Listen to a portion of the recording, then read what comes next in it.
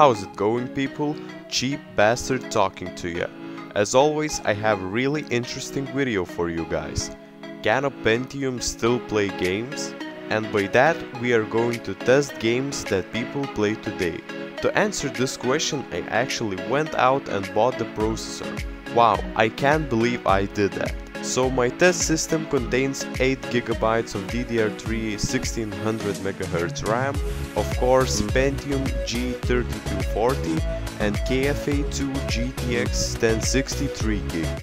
Let's just jump into this, guys. Starting off with the benchmarks, we have Overwatch. When I first loaded up the gameplay was super laggy, so I was forced to reduce settings.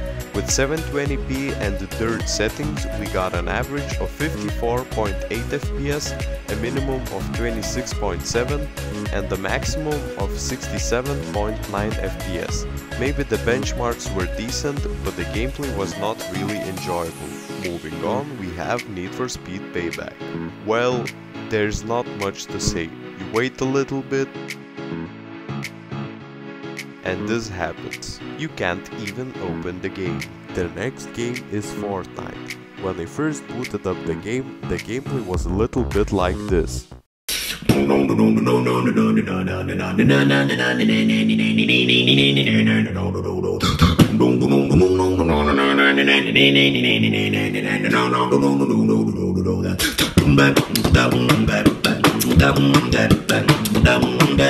And at this point I was so frustrated that I had a mental breakdown.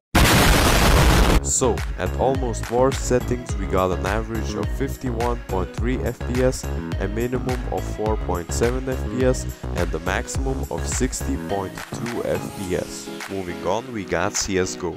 The first round that I played was terrible, the gameplay was very laggy. But when we reduced the settings, the gameplay was really good for a Pentium and we got an average of 59.9 FPS, a minimum of 7.9 FPS and a maximum of 151 FPS. Next game is GTA 5. I expected the game crashing, but the gameplay was actually playable. It was playable only with the VSync on, otherwise it was freezing and stuttering.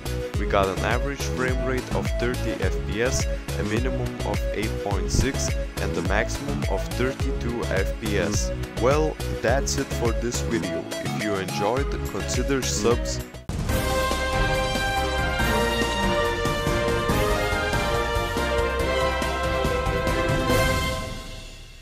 I'm getting the report that we have time for the bonus game. And it's the Tomb Raider. First, gameplay experience was excellent. There was no need to change the settings and the most importantly, there was no lag. I had so much fun playing that I forgot I was benchmarking. So, we got an average of 123 FPS, a minimum of 40 and a finally impressive maximum of 260 FPS. To conclude, if you want to play with a Pentium, you can, but I'm not recommending. Almost every time the CPU was like and the GPU was like. Thank you for watching this video. If you liked it, consider subscribing to the channel for more videos like this. Stay cheap, folks. Cheap bastard out.